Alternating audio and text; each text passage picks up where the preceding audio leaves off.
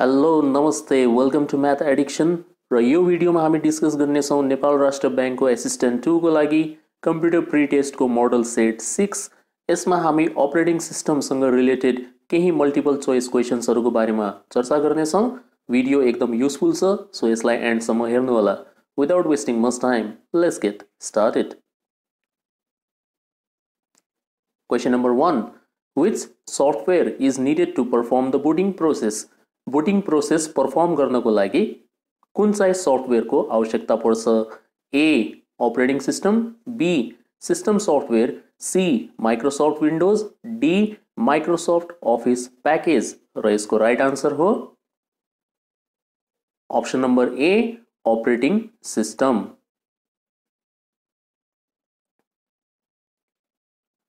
Question number 2. Operating system is an example of which software?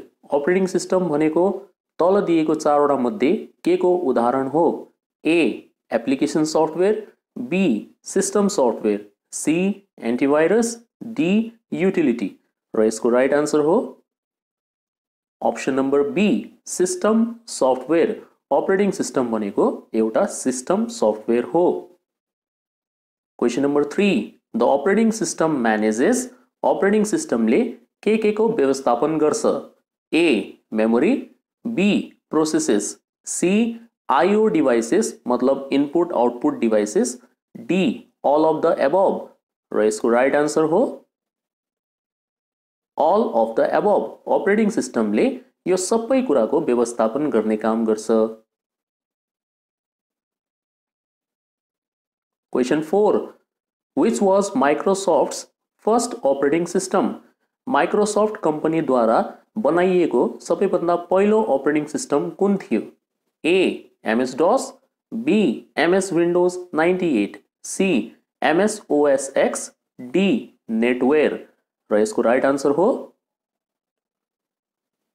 Option number A MS-DOS Microsoft disk operating system. Question number 5. Which of the following is not a function of operating system? तल दिएका चारवटा option मध्ये कुन चाहिँ operating सिस्टमको एउटा function होइन?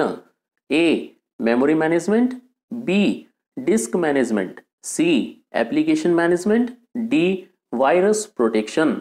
र यसको राइट आन्सर हो option number D virus protection. Operating सिस्टमले कम्प्युटरलाई भाइरसबाट चाहिँ प्रोटेक्ट गर्न सक्दैन। Question number 6. Which operating system does not support networking between computer? तल दिएको चारवटा अप्सन मध्ये कुन चाहिँ अपरेटिङ सिस्टमले कम्प्युटर बीचमा नेटवर्किङलाई सपोर्ट गर्दैन? ए windows 3.1, be windows 95, C windows 2000, D windows NT। र यसको राइट आन्सर हो ऑप्शन नंबर ए विन्डोज 3.1। यसमा नेटवर्किङ को फेसिलिटी अवेलेबल थिएन। Question number 7. Microsoft Corporation was founded on dash by Bill Gates and Paul Allen. Bill Gates र Paul Allen ले Microsoft Corporation को स्थापना कुन सालमा गरेका थिए? ए March 4, 1970, be may 20, 1965, C April 4, 1975, D जनवरी 20, 1980। र यसको राइट आन्सर हो option number C April 4, 1975। Question 8. Dash is an open source operating system. तल दिएको चारवटा मध्ये कुन चाहिँ ओपन सोर्स अपरेटिङ सिस्टम हो? ओपन सोर्स अपरेटिङ सिस्टम भन्नाले त्यस्तो अपरेटिङ सिस्टम जसको सोर्स कोड फ्रीली अवेलेबल हुन्छ। So A Linux, be windows, C Netware, D sun Solaris. र यसको राइट आन्सर हो ऑप्शन नंबर ए लिनक्स। यो लिनक्स अपरेटिङ सिस्टम कसरी बनेको हो, कुन कुन कोड यसमा प्रयोग गरिएको छ त्यसको बारेमा तपाई इन्टरनेटमा फ्रीली जानकारी पाउन सक्नुहुन्छ। यसको सोर्स कोड डाउनलोड गरेर तपाई त्यसलाई स्टडी गर्न सक्नुहुन्छ र त्यसमा मोडिफिकेसन पनि गर्न सक्नुहुन्छ। Question 9. Dash is developed by Apple Incorporation? A. NetOS, B. AXOS, C. macOS, D. Unix. र यसको राइट आन्सर हो macOS. एप्पल कम्पनी द्वारा बनाइएको अपरेटिङ सिस्टमलाई Mac operating system भनेर भन्ने गरिन्छ. Question 10. In dash operating system, the response time is very crucial. A. Network operating system, B. Real-time operating system, C. Batch processing operating system, D. Unix operating system. र यसको right answer हो B. Real-time operating system. Real time operating सिस्टममा response time एकदमै महत्त्वपूर्ण हुन्छ. जस्तै तपाईले रकेट्स र मिसाइल्सहरुको बारेमा सुन्नुभएको होला, त्यसमा टाइमिङ एकदम इम्पोर्टेन्ट हुन्छ. एक पनि सेकेन्डको फरक यताउता भयो भने त्यसले गलत रिजल्ट गलत परिणाम दिन सक्छ. सो त्यहाँनिर के छ, रेस्पोन्स टाइमको एकदम महत्त्वपूर्ण छ. त्यस्ता किसिमका डिभाइसेसहरुमा जुन अपरेटिङ सिस्टम प्रयोग गरिन्छ त्यसलाई भनिन्छ real time operating system. Question number 11. The file system NTFS stands for. NTFS को पूर्ण रूप के हो? A. New type file system, B. Never terminated file system, C. New technology file system, D. Non-transparent file system. र यसको सही answer हो option number C. New technology file system. Question number 12.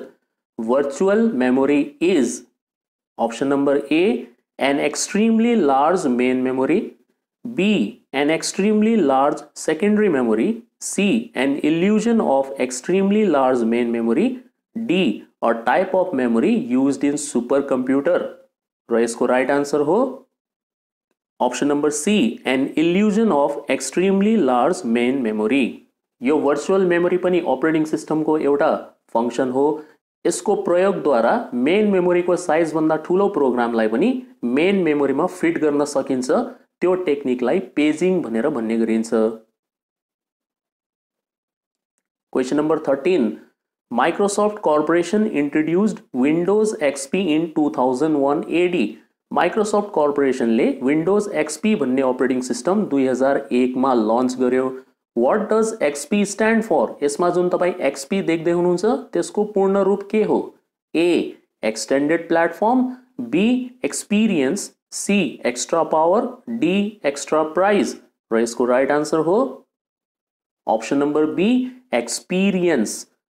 Windows XP मा जुन XP को प्रयोग गरिएको छ, Experience मा पनि त्यही XP तपाई हेर्न सक्नुहुन्छ.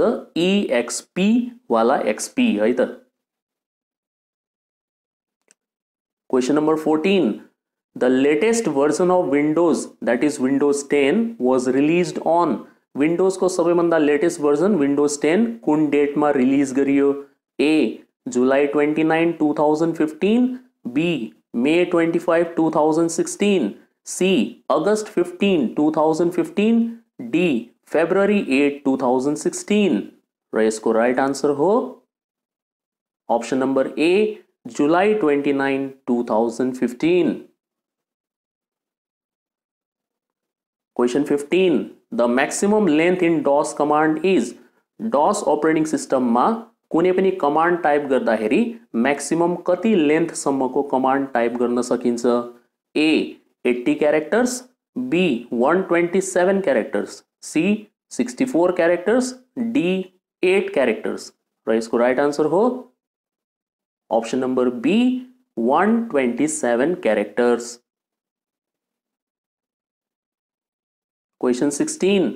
CHK DSK यसको फुल फर्म हुन्छ check disk command is used to find. यो चेक डिस्क कमान्ड के का लागि प्रयोग गरिन्छ? A. Disk bad partition, B. occupied space, C. free space, D. all of the above. र यसको राइट आन्सर हो option number D. all of the above. यो कमान्ड को प्रयोग गरेर हामी डिस्कमा रहेको खराब पार्टिशनलाई पनि थाहा पाउन सक्छौं. कति स्पेस भरिएको छ त्यो पनि थाहा पाउन सकिन्छ र कति स्पेस खाली छ त्यो पनि थाहा पाउन सकिन्छ. Question number 17.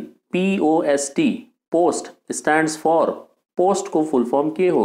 यो पोस्ट भनेको बोटिङ भन्दा अगाडि हुने प्रक्रिया हो र यसको पूर्ण रूप सोधिरहेको छ यहाँनिर। ए power only self test, be power on self test, C power on system test, D power on slow test र यसको राइट आन्सर हो option number be power on self test. Question 18 Windows is a dash operating system. Windows कस्तो खाले operating system हो? ए CUI, be GUI, C PUI, D AUI र यसको right answer हो option number be GUI graphic user interface. CUI भनेको command user interface हो र त्यो PUI र AUI को फुल फर्म हुँदैन। Question 19 internal DOS commands are stored in. यो डॉस मा प्रयोग हुने इंटरनल कमांड्सहरु कुन फाइलमा स्टोर भएका हुन्छन्? ए command.com, be sys.com, C autoexe.bat batch file भन्छौं यसलाई, डी config.sys र यसको राइट आन्सर हो ऑप्शन नंबर ए command.com। ल यो भिडियो को last question number 20 Linux colonel was developed bye. Linux operating system को मेन भाग जुन कर्नल छ त्यसलाई डेभलप कसले गरेका थिए? ए Dennis Ritchie, be Bill Gates, C Steve jobs, D Linus Torvalds र यसको राइट आन्सर हो option number D Linus Torvalds. ल यो भिडियोमा यति नै। होप यो भिडियो तपाईलाई राम्रो लागेको होला। यदि यो भिडियो मन परेको छ भने प्लिज लाइक र शेयर पक्कै पनि गर्नुस् र यदि तपाई नयाँ हुनुहुन्छ भने मेरो YouTube च्यानल म्याथ एडिक्सनलाई सब्स्क्राइब गर्न चाहिँ नभुल्नु होला। म यस्तै युजफुल कन्टेन्ट तपाईको लागि टाइम टु टाइम लिएर आउँदै गर्नेछु। अहिलेको लागि बिदा हुन्छु। Thank you for watching the video. C you again.